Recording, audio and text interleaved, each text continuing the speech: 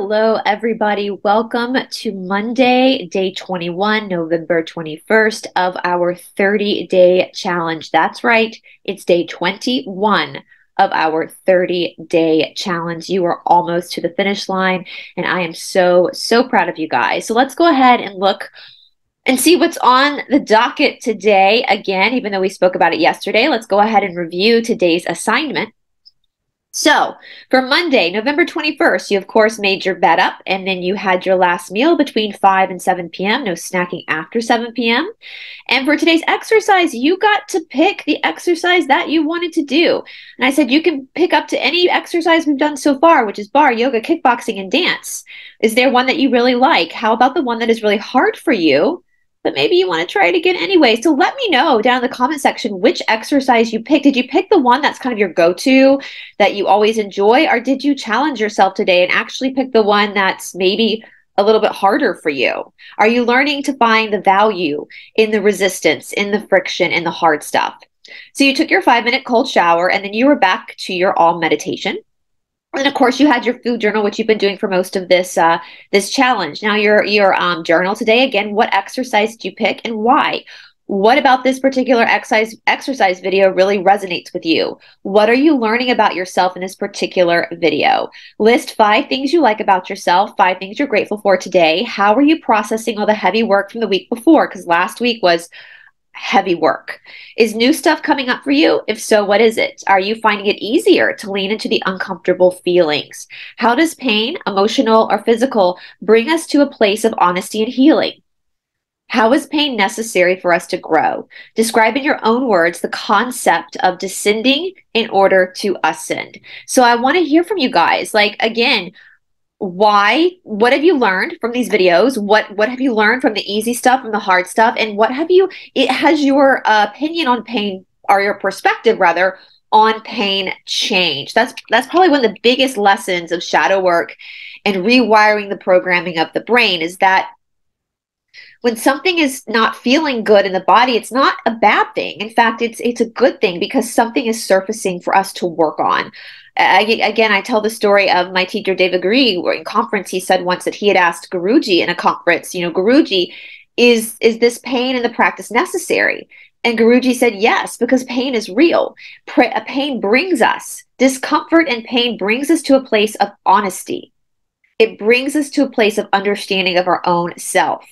It brings us to a place of understanding our own ego. And so I want to hear from you. Is this a revelation? Are you viewing yourself differently now when you stumble upon something that's a little bit of a resistance for you?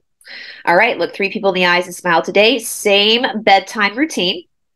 Tomorrow, I misstated this. Tomorrow is the 22nd. So Tuesday, November 22nd. Let's just go ahead and fix that right here. The 22nd. So make your bed up. Your last meal should be between 5 and 7 p.m. No snacking after 7 p.m. All right. Again, once again, you're picking your own exercise tomorrow as well and doing the all meditation again. Okay, so for tomorrow's journal, once again, you got to pick your own workout. Did you pick the same one as the day before, or did you try something different? Why? And picking your own workout, are you going for the exercises that are too easy for you, or are you picking the ones that are too challenging? In both cases, why? If you picked one that is too easy for you, do you often avoid challenges in life? If you pick that one, the one that was too hard, are there times in your life where you are too hard on yourself or carry too many expectations for yourself? Regardless of your answer, take some time again to sit and allow yourself to drop into your body. What is your body telling you? Are you sure it's your body talking and not your ego? For the remainder of the challenge, what are some new goals you want to set for yourself? List 5 things you like about yourself and 3 new things you want to improve. Now, I will say we had our first yoga intensive last night with an awesome group, and we talked a lot about the subtle and gross body. So that's kind of what I'm talking about here. What is your body telling you? Are you sure it's your body talking and not your ego? So the more we get into shadow work, the more we start to exercise, the more we start to work with the body and work with the pains in the body, we are able to better distinguish between the ego, the false sense of self, and the actual information from the body. And that again goes into subtle understanding of the subtle energies of body. So I want to know if this is something that you are able, that you're not having a revelation about, okay? Take a moment today to observe nature. In the northern hemisphere, we're in the season of autumn or fall, as we say in the States. How beautiful is this time of year? Nature knows faith. Nature knows faith better than humans know faith. In the autumn months, the trees have no problem releasing their leaves to death. They accept because they know in the spring life will return again to their branches. What can you learn from this? Are there times in your life where you have held too tightly, clinging more to fear than faith? What are some things that you can let go of? All right, so that's super important. What are some things that you can actually let go of? Where is fear taking over faith? We know what fear is. Fear is false evidence appearing real. Again, tomorrow you're going to look 3 people in the eyes and smile, and the same for your bedtime routine. And then we'll look, tomorrow we'll look into Wednesday. All right, you guys. So once again, I am so incredibly proud of all of you.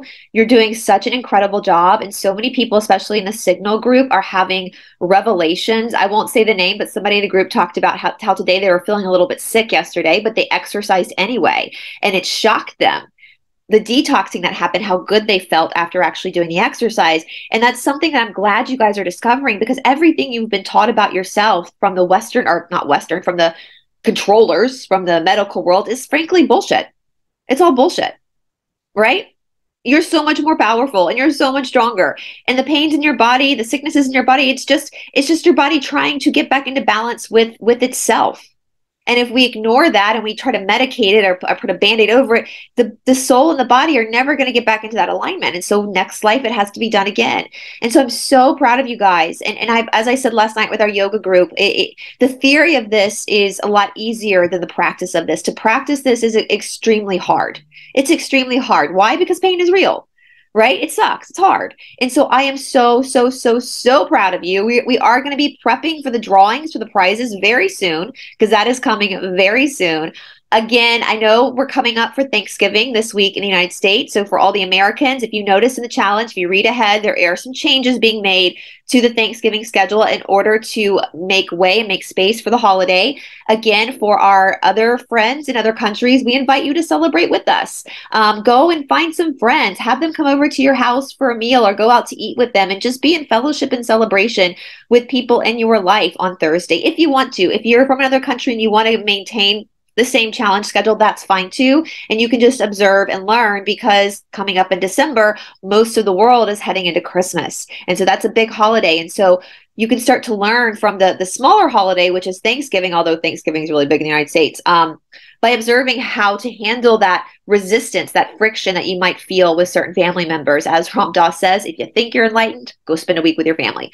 So anyway, guys, let me know how you're doing down in the comment section below. Again, I am so freaking proud of you guys. Y'all are rock stars. I am starting to prepare for the 60-day challenge. So hopefully in the next couple weeks, I'll have that set up so we can start sending those challenges out starting in January. And the new yoga course will be up soon on our website. It should be processed up today, starting on January 8th. Okay, you guys, talk to you soon. Bye.